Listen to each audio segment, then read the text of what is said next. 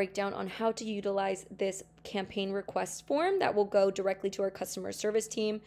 Again, this is super helpful to utilize while I am out so that they can get whatever fundraising campaigns you need done. So once you click the link, it's going to take you over to this page. You're going to want to include your email, the name of your fundraising consultant. So go ahead and click my name, Emily. So we'll go ahead and just put mine for now so that I can show you how to fill it out. The full name of your organization. So the way that it is listed on your CUDDLY account, we'll go ahead and just put the CUDDLY demo account. And then you're going to want to decide between a new campaign or a revision of an existing campaign. What this means is if you've already gone ahead and created the fundraiser, but you're looking for it to be optimized. So that just means, giving the story a little bit of a rewrite in the sense of fixing formatting issues, making it flow a little bit better, fixing the title, so on and so forth. But you have already created the fundraiser, so there's a link associated to it. If that's the case, then you'll go ahead and click the revision of an existing campaign. Once you click next, you're going to want to paste the link of that fundraiser here, or what you can do is you can just write the name of the animal, who it was, because you've already put your organization's name. So our customer service will know which fundraiser you're talking about if you're able to just put the name of it. But putting a link would be best just to ensure that the correct one is edited.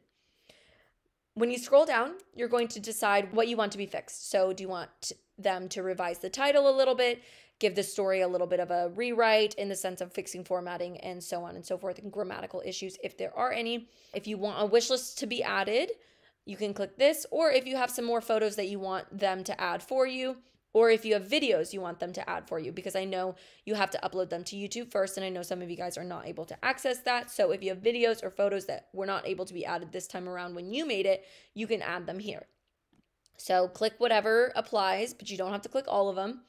And then you can decide if you would like it done by end of business day or urgent. End of business days really means at least 24 hours. Please allow the team at least 24 hours to get these done. Again, as I mentioned, I'm going to be out of the office, so they are going to be covering for me. So they'll have a lot more on their plate than normal. And then urgent.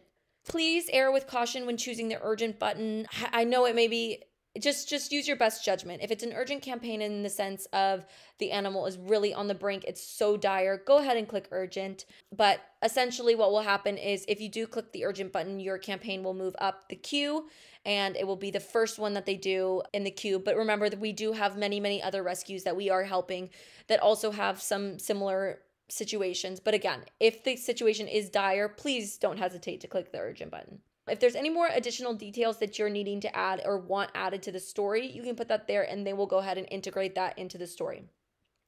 This is where you can drop your additional content. You'll just click add file and then you'll click your browse button. You can go through your photos and add whatever you need to add.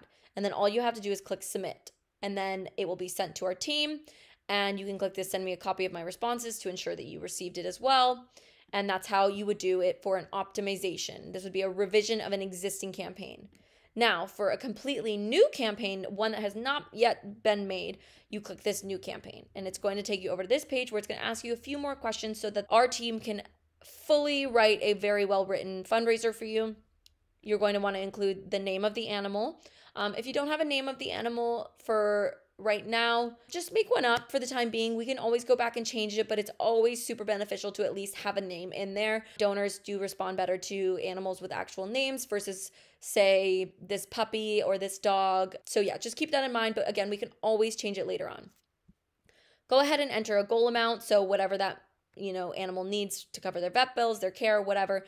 Also, anything that you put down here, we can change it later on. So this can just be a placeholder. If you don't have vet bills yet, you just put whatever number you think it might be.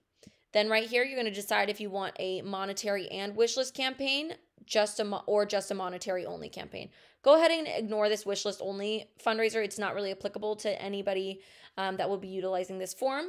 So you're either going to decide if you want it to include both monetary and wish list or just monetary only. So that means no wish list will be created with this fundraiser. I'm going to go ahead and fill this out just so I can get to the end for you guys. So fluffy and then your wish list shipping address.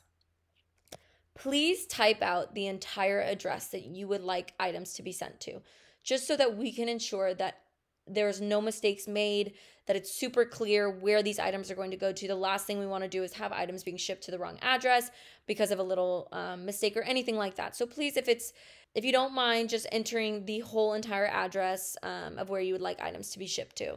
If you have any vet bills or estimates for the animal, please input that here. If you don't, no worries. It's not a required field. But again, if you do have it, great. Please add it. Right here, you're going to attach any photos or videos you might have of the animals. So we only allow up to 10 photos right here. You may run into an issue where a file of video is too large. If you do get that little pop-up, go ahead and email our customer service, which is success@cuddly.com.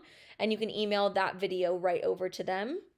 Again, it's success@cuddly.com. But anyway, so you'll attach whatever photos and videos you have, up to 10, and then you're going to come down here to the most important part of this entire thing, which is where you're going to provide the entire backstory for this animal. So, like it says, please use as much detail as possible. So that includes what happened to the animal, where they came from, what their medical ailments are, what their treatment plans are, what their prognosis is, anything and everything that you think might be valuable for a donor to know. Please include it, because the more information that our customer service team has, the better they can make your campaign, the more well-rounded it will be, and just overall the more successful it will be.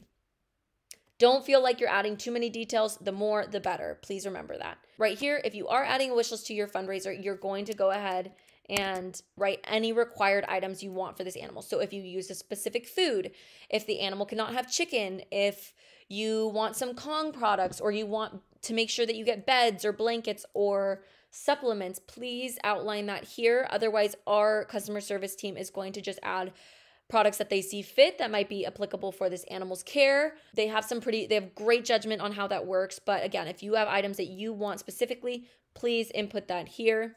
If there's any last minute details or notes that relates to the animal campaign, say for example, there's some information that needs to be left out because maybe there's an ongoing investigation or something along those lines, please make that clear for our team so that they understand what's going on.